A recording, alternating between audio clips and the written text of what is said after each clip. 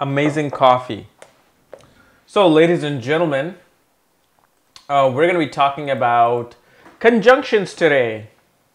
And the conjunction that we're going to be talking about, as soon as I find out exactly which conjunction I was supposed to talk about, because I have this issue with so many planets now conjunct, I have no idea which one am I supposed to be doing. Okay, so we need to be doing Moon, Mercury, Venus, Mars, Saturn, and Ketu conjunction. So Moon, Mercury, Venus, Mars, Saturn, and Ketu. And what happens when these 6 planets are conjunct in your horoscope? And as always, if you do not know, if you have this conjunction, what sign it's in, what nakshatra it's in, all the other astrological details, for that, check out the links here. Check out my full astrological report on astrologykrs.com under shop section. And link to my academy, Vedic Astrology Academy, where I teach everything 0 to 100 of astrology in the quickest time. So, this conjunction is very, very confusing conjunction. Not for the astrologer, but for the native. So this particular conjunction always tends to bring some psychological issues with a person. And the type of psychological issue that a person has is definitely has to do with their anger. Anger, rejection of society, rejection of social interaction, rejection of self-worth. And what happens when these things, when a person feels rejected from these things, it means they feel like they have rejected from everything else and there's no use. And either person tends to wanting to escape in whichever they want, or a person may want to help other people escape. Okay? And usually such people can be like geniuses. They can be geniuses. They can be math scientists. But the thing is, when Ketu, the scissor, Mars, the knife, okay, and on top of that you get Saturn, the planet that kind of is a mail delivery guy that brings in all your karmas, it can be quite a tumultuous thing to deal with in life.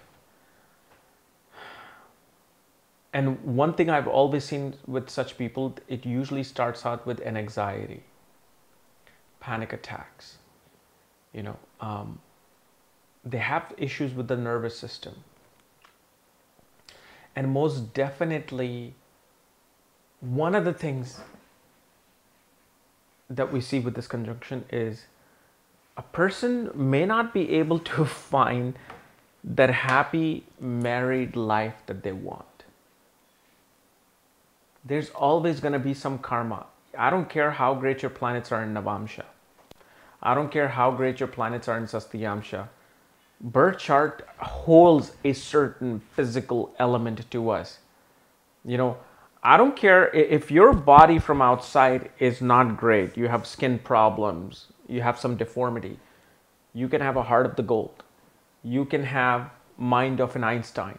However, it doesn't change the fact that these things are present with your particular karma in this life.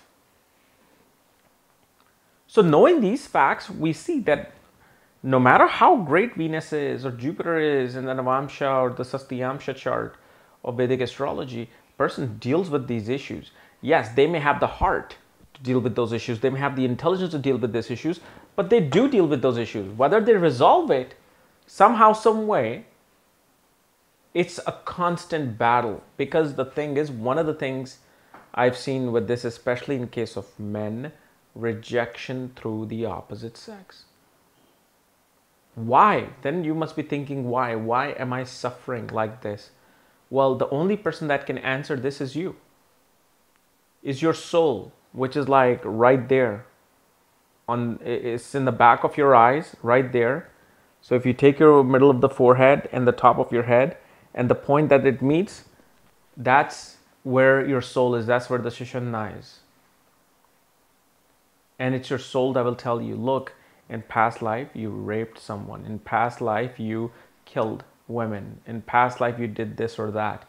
In past life you ran away with your husband and you went with his enemy, which was not right to do. So you just have to pay that karma off here. And you keep recycling this for eons. And what's the way to get rid of it? Well, you gotta be able to find illumination within you.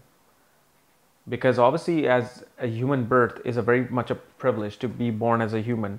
And to be born as a human is not just so you can drink, smoke, and have fun, as I do, but you need to have some form of